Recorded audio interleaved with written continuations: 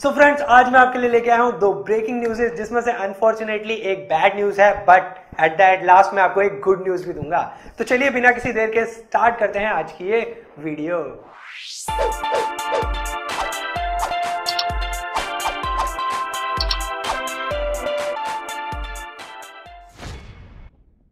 तो फ्रेंड, जब भी आप अपने कंप्यूटर में कोई भी विंडोज इंस्टॉल करते हैं वो तो 2 बिट्स में होती है, या तो 32 बिट होती है या फिर 64 बिट होती है। और फ्रेंड्स, यहीं पे पहली जो अपडेट आ रही है वो आ रही है एनवीडिया के ड्राइवर अपडेट्स को लेके।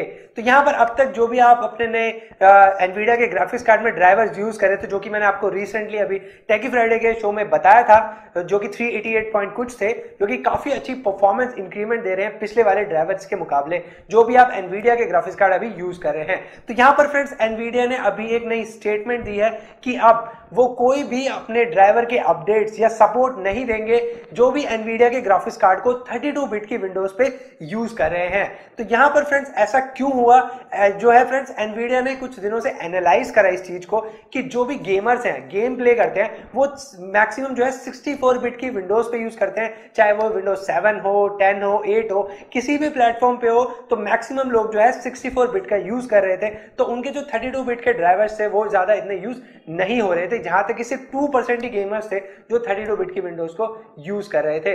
तो यहां पर फ्रेंड्स, एनवीडिया ने अब कहा है कि वो कोई भी जो है परफॉर्मेंस का अपडेट नहीं देंगे 32 बिट के लिए, और साथ ही साथ वो उसके लिए सिक्योरिटी अपडेट्स दे देंगे, हाँ, जो भी अगर यूज करना चाहते हैं इन फ्यूचर। बट 32 बिट के रिगार्डिंग अब कोई भी परफॉर्मेंस अपग्रेड आपको इन फ्यूचर 390 सीरीज के ड्राइवर अपडेट में देखने के लिए नहीं मिलेगी। तो यहाँ पे फ्रेंड्स, मैं भी आपको यही कहूंगा, अगर आप एनवीडिया का कोई भी ग्राफिक्स कार्ड यूज कर रहे हैं तो आप अपने जो है विंडोज को अपग्रेड कर लीजिए 32 बिट से लेके 64 बिट में। वो आपको ज्यादा अच्छी परफॉर्मेंस देगा 32 बिट के मुकाबले। अब यहाँ पर मैं इतनी देर से 32 बिट 64 बिट चला रहा हूं, तो आप लोग सोच रहे होंगे बेसिकली इसमें डिफरेंस क्या है इसमें। तो यहाँ पर फ्रेंड्स, आई बटन पे आप क्लिक करके मेरी वीडियो चेकआउट कर सकते हैं, जहां पे मैंने आपको बताया कि क्या मेजर डिफरेंस है 32 बिट और 64 बिट्स में। तो फ्रेंड्स, अब चलते हैं गुड न्यूज की तरफ। तो यहाँ पर आप में से जो भी मुझे टेकी फ्राइडे के शो में फॉलो करते हैं या उस शो को रेगुलरली देखते हैं, तो आप लोगों को इस न्यूज के बारे में ऑलरेडी पता होगा।